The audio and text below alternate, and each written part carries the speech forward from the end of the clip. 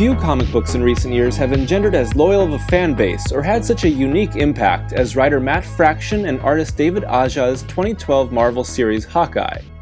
Its quirky storytelling, deeply flawed protagonists, and one-of-a-kind art make it a comic book unlike any other, and a major influence on modern superhero stories. Fraction and Aja's Hawkeye finds its power in balancing its hard-luck heroes with an insanely stylish presentation. Together, they forge an original comic book that bucks the typical superhero traditions while still providing all the thrills that fans of the genre love. As was made abundantly clear by the instant, passionate fan base sparked by Hawkeye upon its launch and the comic's continuing influence in the years since its first issue was published, Fraction's series is one of the most influential comic books of the modern era. In its wake, numerous comics have attempted to capture the idea that drove this series. What does Hawkeye do when he's not being an Avenger? Throughout its run, we see Hawkeye deal with everyday problems while attempting to save his apartment building from the Russian mob. The superheroics are often left on the sidelines, and interpersonal dynamics are given the greatest emphasis, even when the action takes center stage. While Marvel Comics have been defined by their focus on the human side of heroes ever since Stan Lee and Jack Kirby's Fantastic Four launched Marvel as we know it, Fraction's series offers a slightly different twist on the approach. Clint Barton, the hero known as Hawkeye, is a screw-up, and his heroic acts are often far removed from common superhero adventures. That's clear from the very start, and issue number 1's opening line of, "Okay, this looks bad," immediately establishes the tone, voiceover style, and struggles of its hero. With our protagonist brutally injured and in the hospital as the series begins, Fraction establishes Barton's vulnerabilities, but human physical fragility is not the biggest of the hero's flaws.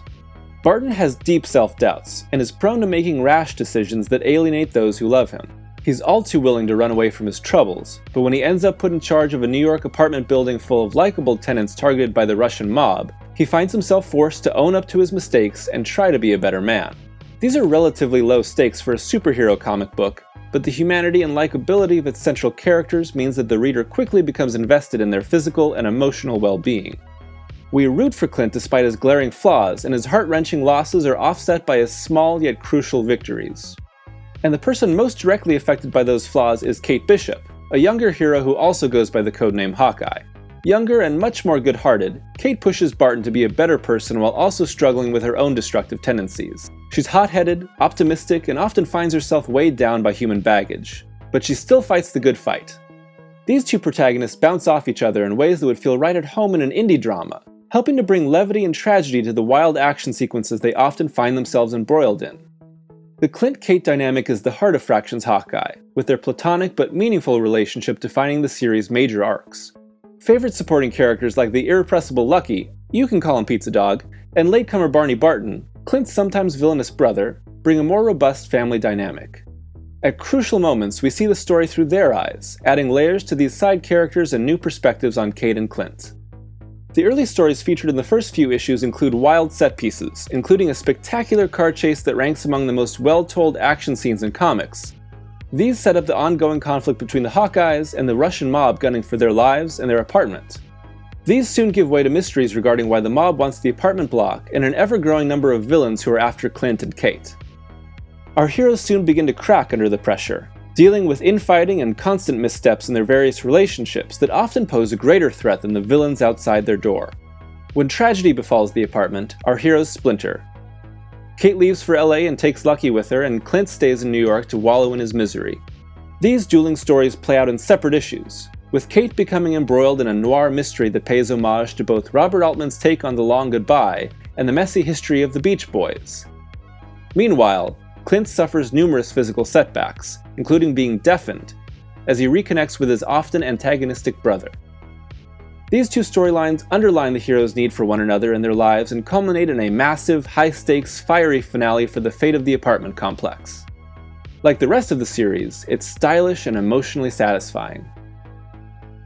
Fraction's dialogue is a major selling point of Hawkeye's original voice, as the writer utilizes an often staccato stumbling and mumbling of its characters, which provides an indie film feel that breaks hard from the superhero cliché of big bold speeches and extra loud proclamations.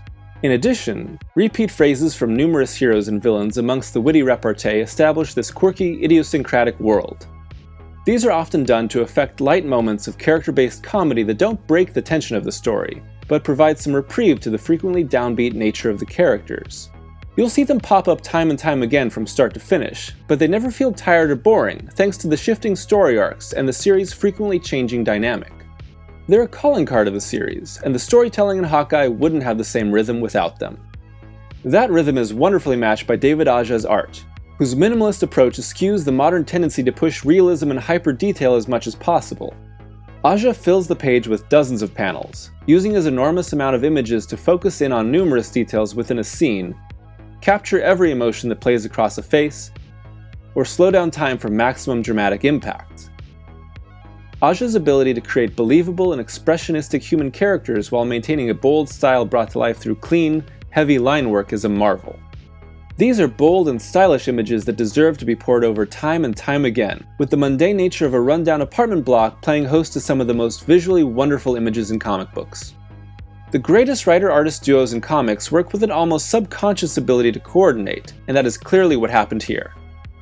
Aja isn't the only artist to provide images for Fraction's Hawkeye. However, he is most certainly the defining designer for the series, and his ideas are what inform the visual storytelling, even when done by other artists. Those artists include Annie Wu on Kate's solo stories in Los Angeles, Francesco Francavilla on several standalone side character-focused issues, and Javier Pulido on the early 2-issue arc The Tape.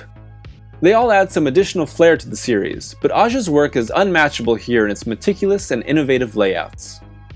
Colorist Matt Hollingsworth also played a critical role in establishing the look and feel of Hawkeye. By using a very limited color palette, Hollingsworth created a visual tone that shifts from the start to finish of each issue. What may have been initially used as the color of the sky at the start of an issue may find its way to becoming skin tone. We don't notice it because Hollingsworth slowly shifts the colors from page to page, which recontextualizes each color without the reader noticing until the entire issue can be seen as a whole.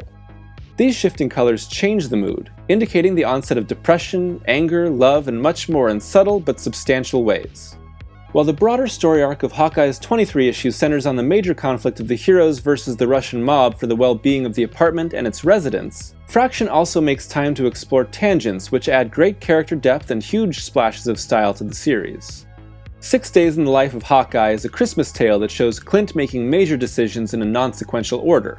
By showing Clint's decisions in an emotionally cohesive yet rearranged structure, we see Fraction's ability to put character at the center of the narrative instead of pure plot.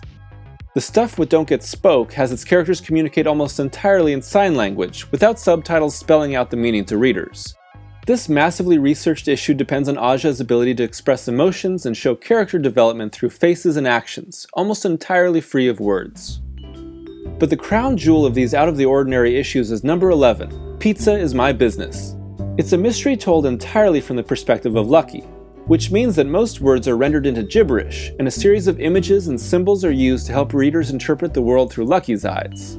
As the reader begins to understand the non-verbal language spoken by Pizza Dog, we pick up on clues that will become vital for later issues. It's so unconventional, but it's the epitome of completely visual storytelling. Read it in the context of the larger series, reread it by itself. Either way, it's an absolute blast and shows what a perfect team Fraction, Aja, and Hollingsworth make. While major scheduling delays caused Hawkeye to go for months between issues toward the end of its run, there were no compromises made regarding narrative or illustration. Now, on its 5-year anniversary, Hawkeye can be taken as a cohesive and artistically powerful whole.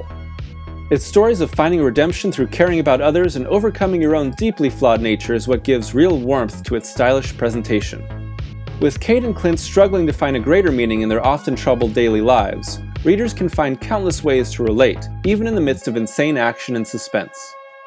Like the best superhero stories, Hawkeye is inspiring and gripping, but Fraction's storytelling emphasizes the very real mess that comes with caring about other people. We love one another, hurt one another, and try to be better people for others' sakes, even when we don't think we're worth being cared about.